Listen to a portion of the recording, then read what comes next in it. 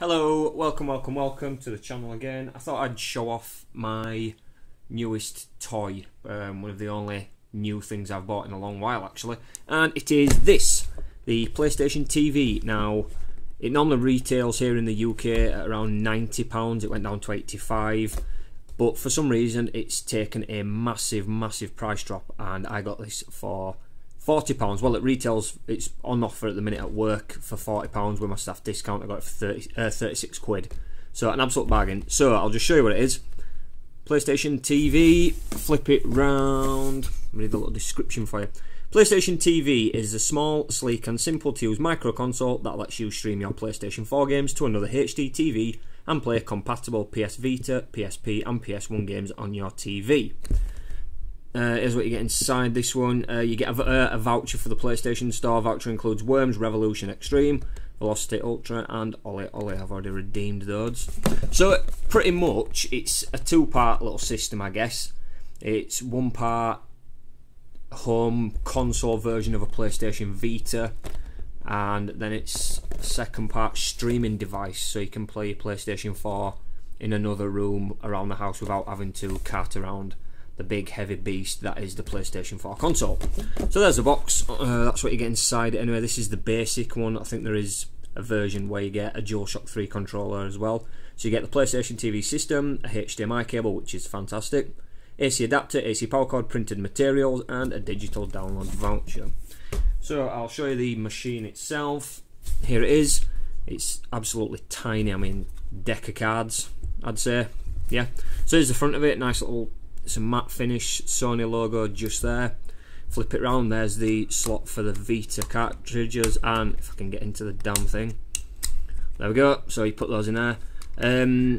You can't play all Vita games and all PSP games. Some of them, for reasons unknown, don't work. I mean, Vita ones, if they are touchscreen heavy because you're now using a controller, it's a little bit obvious.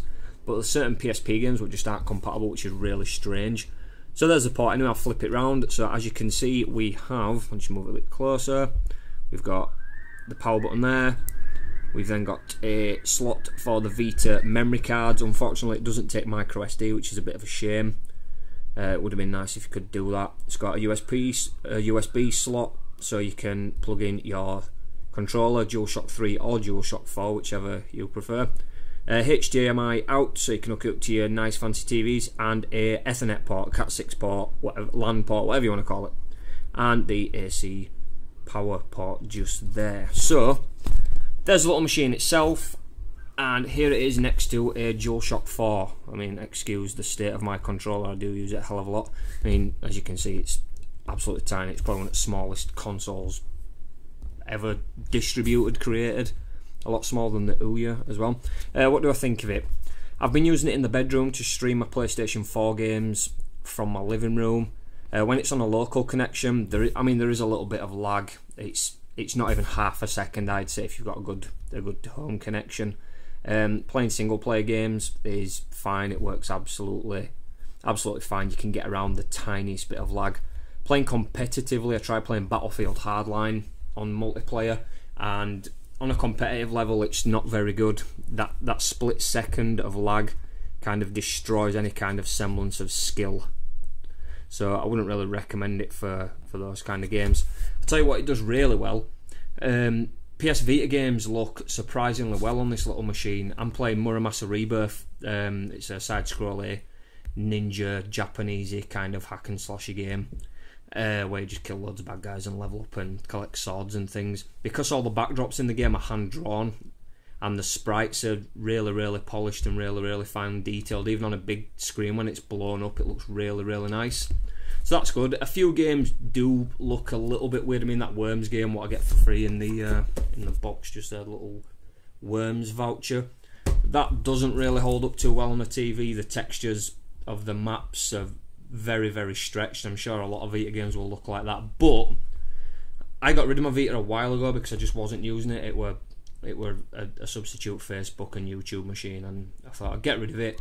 Now that I've got this back again, it's kind of spurred me back on to buy Vita games and collect all those lovely trophies what I'm so addicted to collecting. So that's the PlayStation TV. Would I recommend it?